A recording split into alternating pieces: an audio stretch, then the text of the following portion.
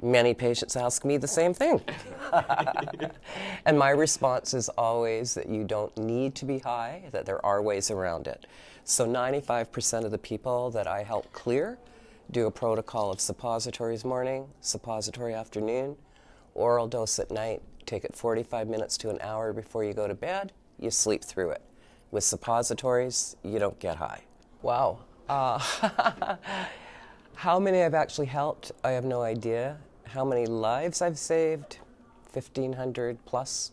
In my experience, lung cancer. Lung cancer is the one that I've had the most success with. I think it's great. I think it's a great addition. When I was fighting for my life, that wasn't part of the protocol. I just did cannabis oil. But when I talk to patients about doing oil now, I always recommend that they do that combination as well. Everybody is different. Everybody's different. I've seen incredibly fast results, and I've seen times where people have to just keep working at it and working at it. So we're all very individual. It depends on the person, not necessarily even the stage of cancer. You know, I mean, I had a guy with stage 3B lung cancer sent home to die, and we cleared him in, God, I think it was like 2.5 months. Huge honking tumor in his lung, huge honking tumor gone. Yeah, so it's very individual. I think CBD helps cancer patients. I can't tell you how many patients I've lost because they thought that CBD alone would do the trick, okay? You need CBD in combination with THC, okay? Many cases, things like breast cancer, 1-to-1 combination THC-CBD taken apart is good. CBD with brain tumors, same thing, but I always recommend taking them apart if it's in any, significant dosage. Where CBD shines is post-traumatic stress disorder, seizures, inflammatory conditions like arthritis, etc. Yeah, see a lot, magnificent results. I have a lot of people who do a 1-to-1 ratio, not just cancer patients. In fact, if I get somebody like with fibromyalgia, lupus, that sort of thing, 1-to-1. Even MS patients, I always suggest starting at a 1-to-1 ratio. Here's what I say to people. In cases where people choose to do chemo and radiation and do it in conjunction with cannabis oil, they come through it far, far better by a country mile. Not only in the severity of the side effects, but also in how effective the treatment is. Point in case, I have a family member who was diagnosed with Hodgkin's B-cell lymphoma. Initially, they thought it was early stages, asymptomatic, nothing to worry about. 3 weeks later, they looked at him and said, you've got 2 weeks to live, your pelvis is full of tumors, you have a tumor around your carotid artery, one on your heart, one around your renal artery. We can do chemo. It's not going to get rid of the cancer, but we may be able to buy you some time and shrink those tumors a bit so that you're not in immediate danger of dying. But that's the best we can offer you. He started immediately doing oil along with the chemotherapy. At the end of the treatment, and he was on some very aggressive chemotherapy, the oncologist looked at his blood work and said, oh my God, he said, I've never seen this with somebody that's gone through such an aggressive chemo. He said, your blood work is perfect. He said, it's beyond perfect. And then he picked up his scan results, and he sat there and his jaw dropped. And he looked at this family member of mine and said, there is not one speck of cancer left. Completely gone. It's hard to say what would happen. I mean, chemotherapy and radiation damage the body, and it's not just those initial effects of your hair falling out and throwing up. There's long-term side effects. It's the gift that keeps on giving. So if they've done chemo and radiation, they're already damaged, but it's such a personal choice. It's such a personal choice. Definitely, I would stay on the cannabis oil, regardless, in hopes that you're going to repair some of that damage as well and protect the body from that point in. There's some studies just coming out very recently in the past couple of months on pancreatic cancer, which is a very, very aggressive, extremely aggressive cancer. And we've had our successes with it, but it's not one that we've had numerous successes with. And there's been several articles put out by reputable sources indicating that the best way to go with pancreatic cancer is chemo in conjunction with cannabis oil. So, it's, again, individual.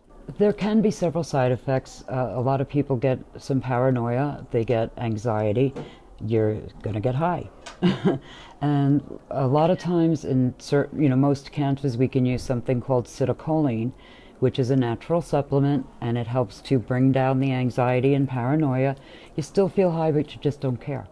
You can go to the PhoenixTearsFoundation.com website, and you can find many stories, many different research studies there. Or you can go to our Facebook site, Phoenix Tears Cannabis Oil Advice with Corrie, Janet, and Jen. You just saw Corrie. Well, as long as they go to one of the recreational states, they just have to be of age. Some states are 18, some are 21, and as long as you can find a place to stay, you can get some medicine. Well, if they can, I'd say grow your own, and that way you know what you're getting. You can control it yourself. It's not that hard. It looks scary, but it's really not. Just be careful, and it's fairly easy to do. Or if you can take a trip to somewhere where it is legal, we do see a lot of people. I'm in Colorado, a lot come and visit us. So you have options. It's not hard to do. We used it a lot with cancer patients. A lot of, particularly brain cancer. You don't want it to shrink too fast because the wall of the brain gets weak. So you want to have the CB to make it go a little slower. With breast cancers, particularly the triple positive ones, it's very good to use the CBD.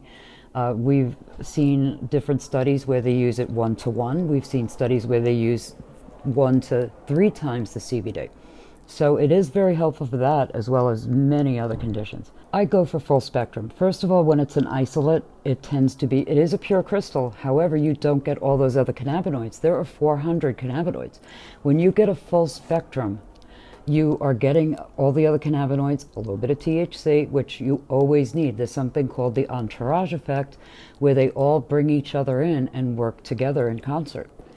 For the most part, most breast cancers, THC is the way to go. For, again, some of them where they have, particularly if they've done chemotherapy, we've seen that they have harder to work with cancer, tumors and that.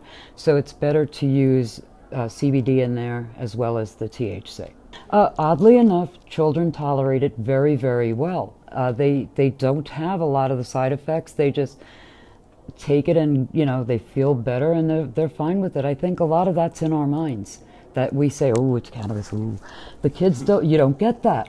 And we had another child we work with, his name is Landon Riddle, and again, he had leukemia, and they forced him into chemo and radiation. Same with Brave Michaela.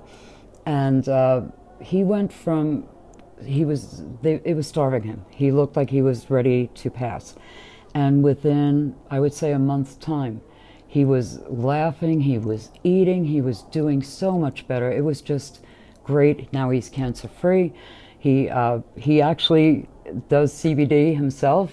He was on the cover of Newsweek magazine. We do have the Phoenix Tears Foundation, and we have Phoenix Tears, the company, as well. So I'm the director of the Phoenix Tears Foundation. I'm the CEO of Phoenix Tears. And our goal really is to have it where the company funds the foundation, where we can reach out to more people, more countries, and really get this going and work on legalization, if not decriminalization, wherever we can. This is a human right. Everyone should be able to use this. Yes, we have plans. We are actually in touch with the royal family and the government. We're working together with them on tourism to bring people in from other countries who can't get this, as well as with the Thai people, who are just a beautiful people. Absolutely trying to help in Vietnam, where we have studies that we might be able to do there. Again, that is with the government, and we have contacts there, and we want to try to make it legal for the Vietnamese people as soon as possible.